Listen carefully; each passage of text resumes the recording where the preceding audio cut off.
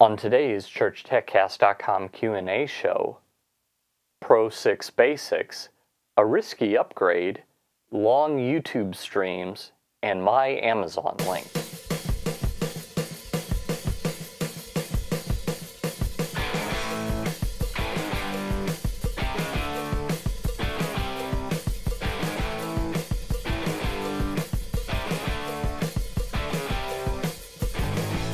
Hi, and welcome again to another episode of the ChurchTechCast.com Q&A show. This is the show where every week I answer your church tech questions.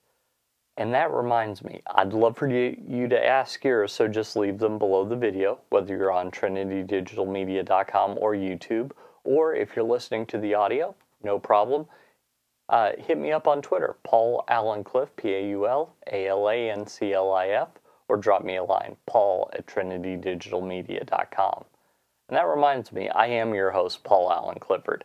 So let's dive into the questions that people asked at those various venues, including one that's a little unusual for me for this show. So first off, Netzerog, I guess I'm saying that right, it's a YouTube name, on YouTube asks, I just downloaded ProPresenter 6 on my MacBook Pro, good job. Can you direct me to very elementary first start videos on how to use? The only ones I see start way too advanced for someone like me who has never used this before. I need simple help, thanks. Well, at the time that you sent me this, the best resource was Brad's videos that he did for Renewed Vision. So I sent you that link.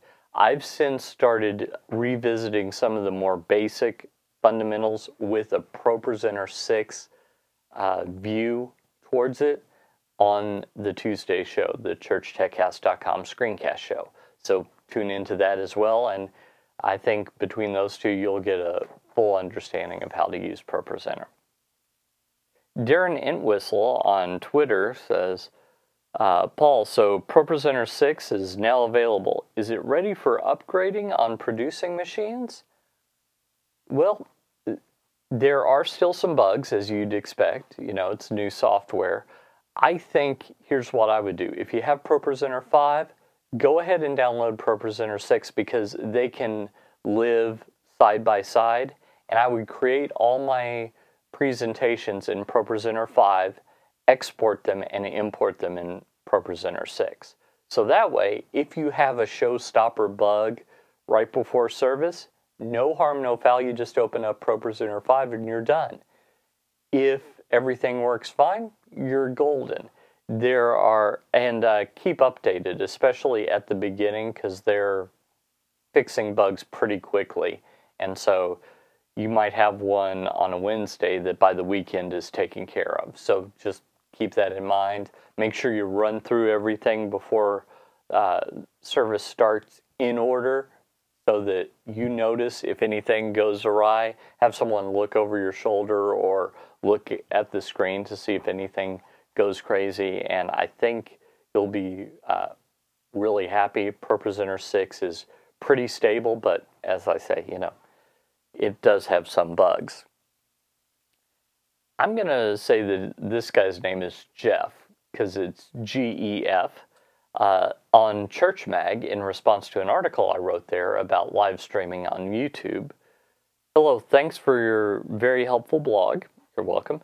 Is there any way to stream 2 to 4 hour weekly services on YouTube or via Hangout without the Hangout logo and embedded to the church website? I appreciate your response.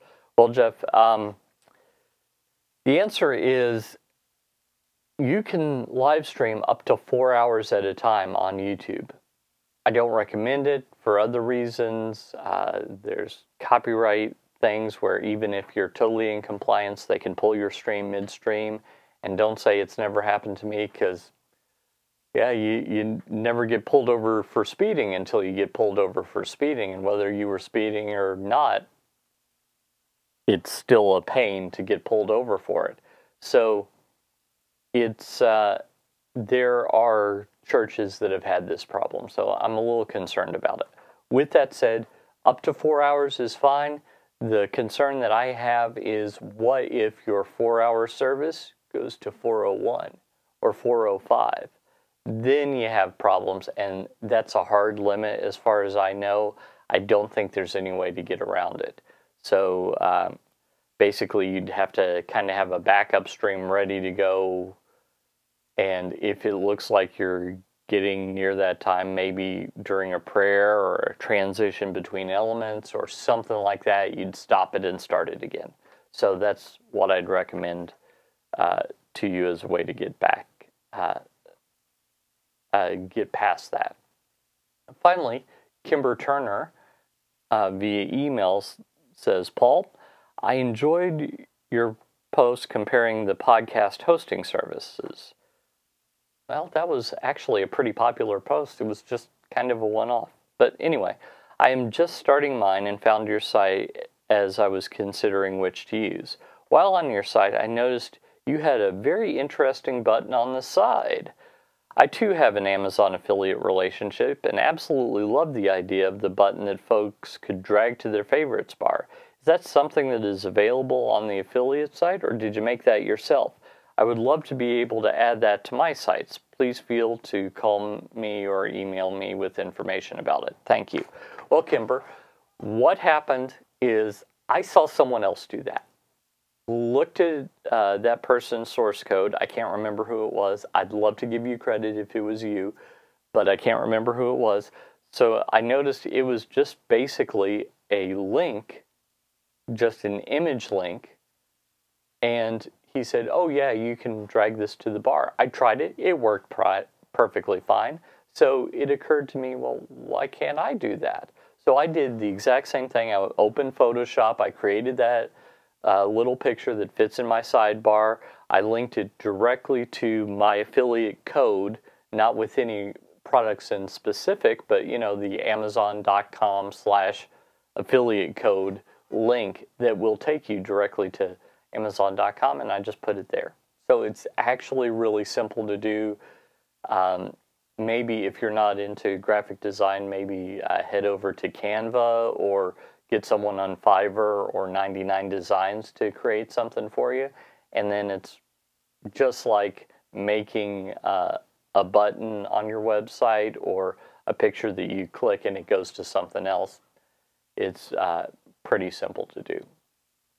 So I hope that was one of your questions. I hope you were thinking, man, how did Paul know that I had that question?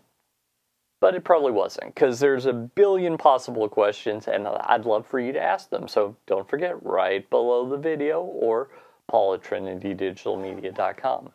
If you like this content, I bet you'd like my newsletter. So head over to trinitydigitalmedia.com/gifts and pick out your church tech gift and your free subscription to my email newsletter, where I'll answer more questions and give you more tips and tricks, and let you know some behind-the-scenes stuff going on here at Trinity Digital Media. Until next time, this is Paul Allen Clifford with TrinityDigitalMedia.com. Go out and change eternity.